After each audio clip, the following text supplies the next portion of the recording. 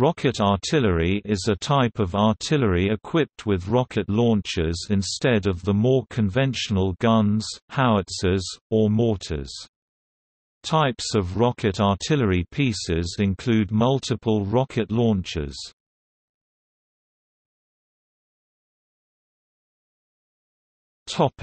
History.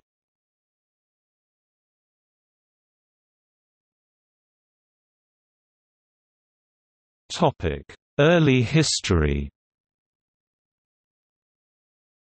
The use of rockets as some form of artillery dates back to medieval China, where devices such as fire arrows were used, albeit mostly as a psychological weapon. Fire arrows were also used in multiple launch systems and transported via carts. Devices such as the Korean hwatcha were able to fire hundreds of fire arrows simultaneously.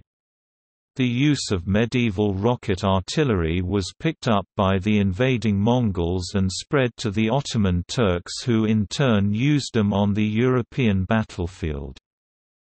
The use of war rockets is well documented in medieval Europe. In 1408, Duke John the Fearless of Burgundy used 300 incendiary rockets in the Siege of Liege. The city dwellers coped with this tactic by covering their roofs with dirt.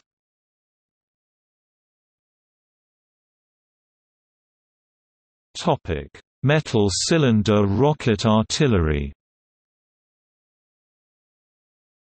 The earliest successful utilization of metal cylinder rocket artillery is associated with Tipu Sultan of Mysore. Tipu Sultan's father Hyder Ali successfully established the powerful Sultanate of Mysore and introduced the first iron-cased metal cylinder rocket.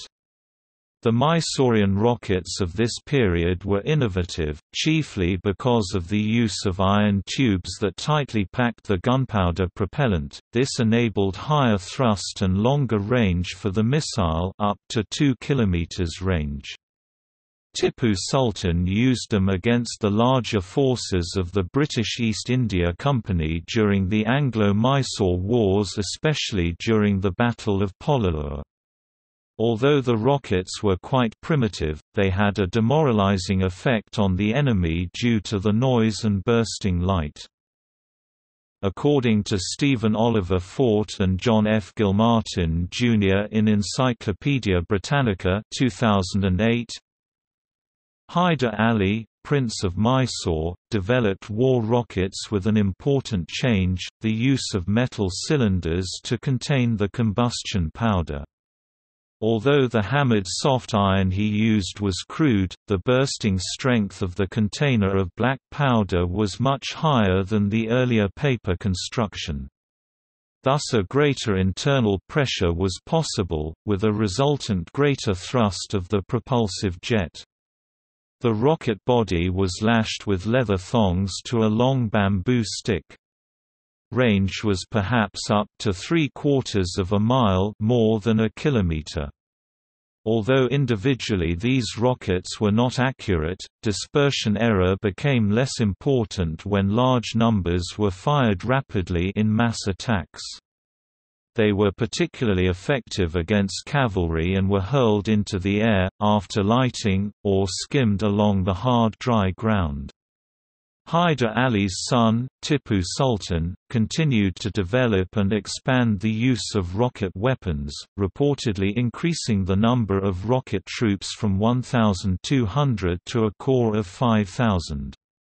In battles at Seringapatam in 1792 and 1799, these rockets were used with considerable effect against the British. Congreve rockets. The Indian Tipu Sultan's rocket experiences, including Munro's Book of 1789, eventually led to the Royal Arsenal beginning a military rocket R&D program in 1801. Several rocket cases were collected from Mysore and sent to Britain for analysis. The development was chiefly the work of Cole.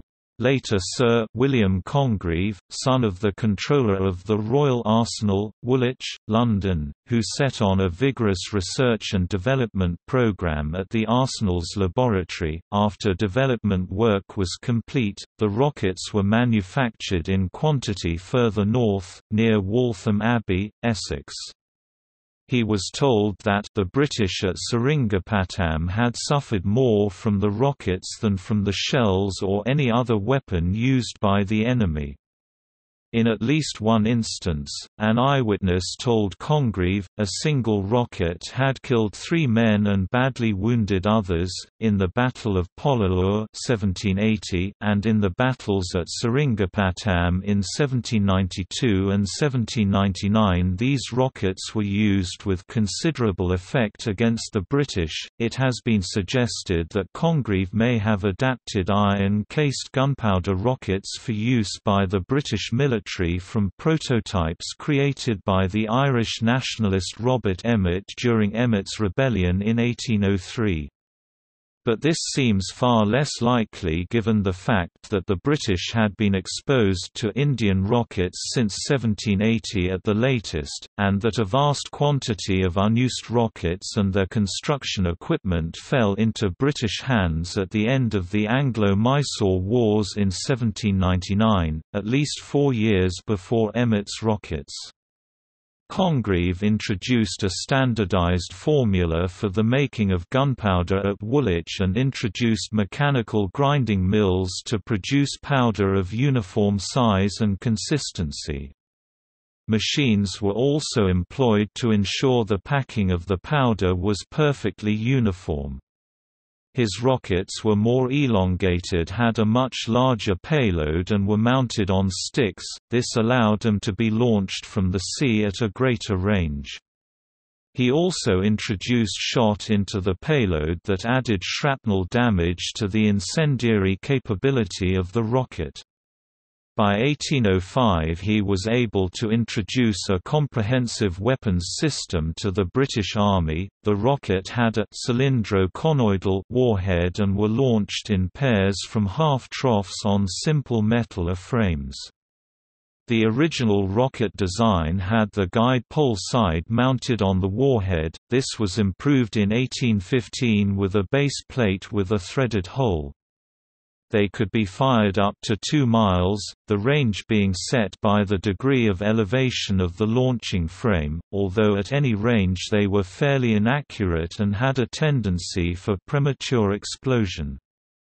They were as much a psychological weapon as a physical one, and they were rarely or never used except alongside other types of artillery. Congreve designed several different warhead sizes from 3 to 24 pounds (1.4 to 10.9 kilograms). The 24 pounds (11 kilograms) type with a 15-foot (4.6 meters) guide pole was the most widely used variant. Different warheads were used, including explosive, shrapnel and incendiary. They were manufactured at a special facility near the Waltham Abbey Royal Gunpowder Mills beside the River Lee in Essex.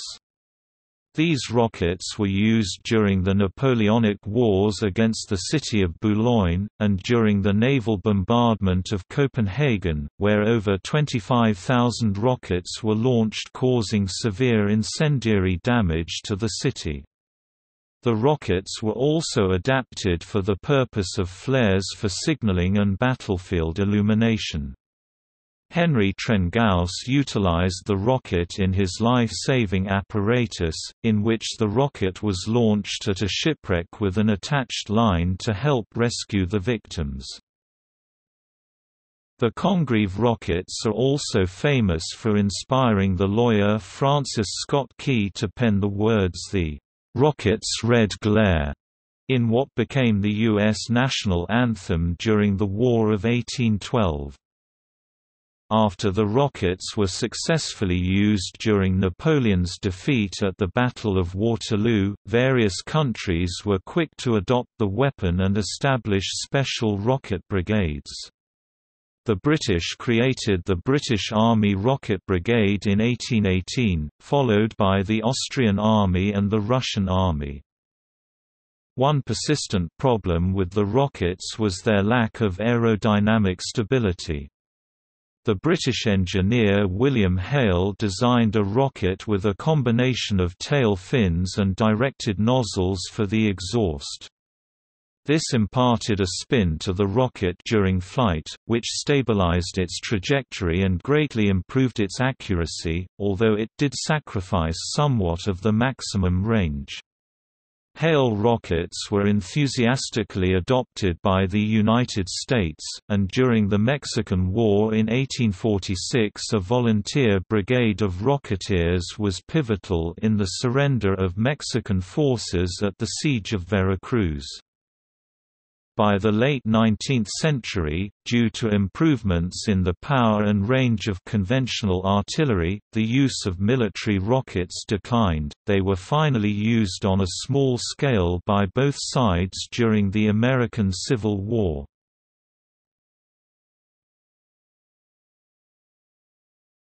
Topic: World War II. Modern rocket artillery was first employed during World War II, in the form of the German Nebelwerfer family of rocket ordnance designs, and Soviet Katyusha series. The Soviet Katyushas, nicknamed by German troops Stalin's organ because of their visual resemblance to a church musical organ and alluding to the sound of the weapon's rockets, were mounted on trucks or light tanks, while the early German Nebelwerfer ordnance pieces were mounted on a small wheeled carriage which was light enough to be moved by several men and could easily be deployed nearly anywhere, while also being towed by most vehicles. The Germans also had self-propelled rocket artillery in the form of the Panzerwerfer and Wurfrahmen 40, which equipped half-track armored fighting vehicles. An oddity in the subject of rocket artillery during this time was the German Sturmtiger, a vehicle based on the Tiger I heavy tank chassis that was armed with a 380 mm rocket mortar. The Western Allies of World War II employed little rocket artillery. During later periods of the war, British and Canadian troops used the Land Mattress, a towed rocket launcher. The United States Army built and deployed a small number of turret-mounted T-34 Calliope and T-40 Witzbang rocket artillery tanks converted from M4 Sherman medium tanks in France and Italy. In 1945, the British Army also fitted some M4 Shermans with two 60-pound RP-3 rockets, the same as used on ground attack aircraft and known as Tulip. In the Pacific, however, the U.S. Navy made heavy use of rocket artillery on their LSM-R transports, adding to the already intense bombardment by the guns of heavy warships to soften up Japanese-held islands before the U.S. Marines would land. On Iwo Jima, the Marines made use of rocket artillery trucks in a similar fashion as the Soviet Katyusha, but on a smaller scale. The Japanese Imperial Army deployed the naval Type 4 20 cm 8-in rocket launcher and Army Type 4 40 cm 16-in rocket launcher against the United States Marines and Army troops at Iwo Jima and Okinawa, and United States Army troops during the Battle of Luzon. Their deployment was limited relative to other mortar types, and the projectiles on the 40 cm launcher were so large and heavy that they had to be loaded using small hand-operated cranes, but they were extremely accurate and had a pronounced psychological effect on opposing troops, who called them, "screaming memes." A nickname originally applied to the German Nebelwerfer tube-launched rocket mortar series in the European theatre of operations. They were often used at night to conceal their launching sites and increase their disruptiveness and psychological effectiveness. The Japanese 20 cm rockets were launched from tubes or launching troughs, while the larger rockets were launched from steel ramps reinforced with wooden monopods.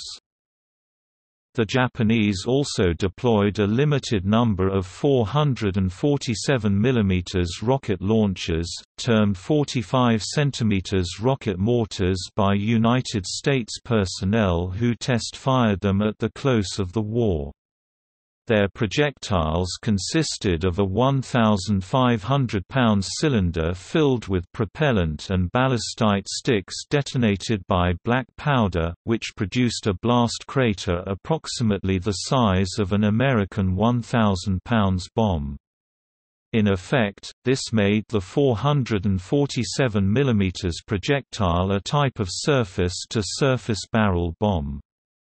While these latter weapons were captured at Luzon and proved effective in subsequent testing, it is not clear that they were ever used against American troops, in contrast to the more common 20 and 40 cm types, which clearly contributed to the 37,870 American casualties sustained at Luzon.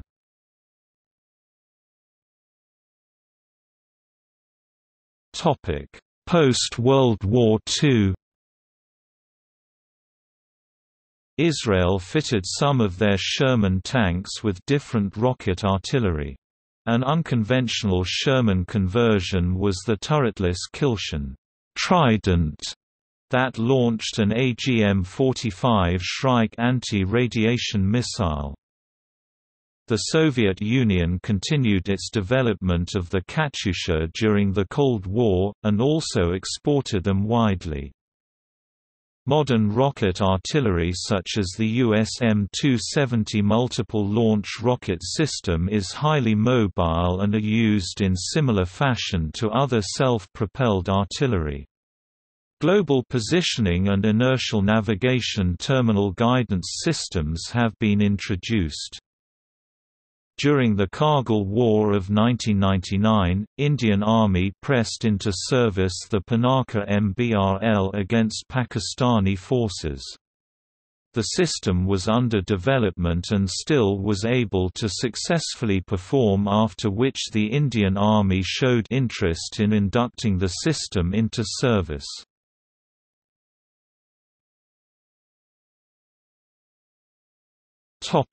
Rocket artillery versus gun artillery. Rockets produce no or little recoil, while conventional gun artillery systems produce significant recoil. Unless firing within a very small arc with the possibility of wrecking a self-propelled artillery system's vehicle suspension, gun artillery must usually be braced against recoil. In this state they are immobile, and cannot change position easily. Rocket artillery is much more mobile and can change position easily. This shoot and scoot ability makes the platform difficult to target. A rocket artillery piece could, conceivably, fire on the move. Rocket systems produce a significant amount of backblast, however, which imposes its own restrictions. Launchers may be sighted by the firing arcs of the rockets, and their fire can damage themselves or neighboring vehicles. Rocket artillery cannot usually match the accuracy and sustained rate of fire of conventional gun artillery. They may be capable of very destructive strikes by delivering a large mass of explosives simultaneously, thus increasing the shock effect and giving the target less time to take cover. Modern computer-controlled conventional artillery have recently begun to acquire the possibility to do something similar through MRSI, but it is an open question if MRSI is really practical in a combat situation. On the other hand, precision-guided rocket artillery demonstrates extreme accuracy, comparable with the best guided gun artillery systems. Rocket artillery typically has a very large fire signature, leaving a clear smoke trail showing exactly where the barrage came from. Since the barrage does not take much time to execute, however, the rocket artillery can move away quickly. Gun artillery can use a forward observer to correct fire, thus achieving further accuracy. This is usually not practical with rocket artillery. Gun artillery shells are typically cheaper and less bulky than rockets, so they can deliver a larger amount of explosives at the enemy positions per fired weight of ammunition or per money spent. While gun artillery shells are smaller than rockets, the gun itself must be very large to match the range of rockets. Therefore, rockets typically have longer range while the rocket launchers remain small enough to mount on mobile vehicles. Extremely large guns like the Paris gun and the Schwerer Gustav have been rendered obsolete by long-range missiles. Rate of fire – If the artillery barrage was intended as a preparation for an attack, and it usually is, a short but intense barrage will give the enemy less time to prepare by, for instance, dispersing or entering prepared fortifications such as trenches and bunkers. The higher accuracy of gun artillery means that it can be used to attack an enemy close to a friendly force. This, combined with the higher capacity for sustained fire, makes gun artillery more suitable than rocket artillery for defensive fire. The accuracy of gun artillery and its ability to be rapidly laid to engage targets makes it the system of choice for the engagement of moving targets and to deliver counter-battery fire. Many multiple rocket launcher vehicles now have the capability to fire guided rockets, eliminating the accuracy disadvantage.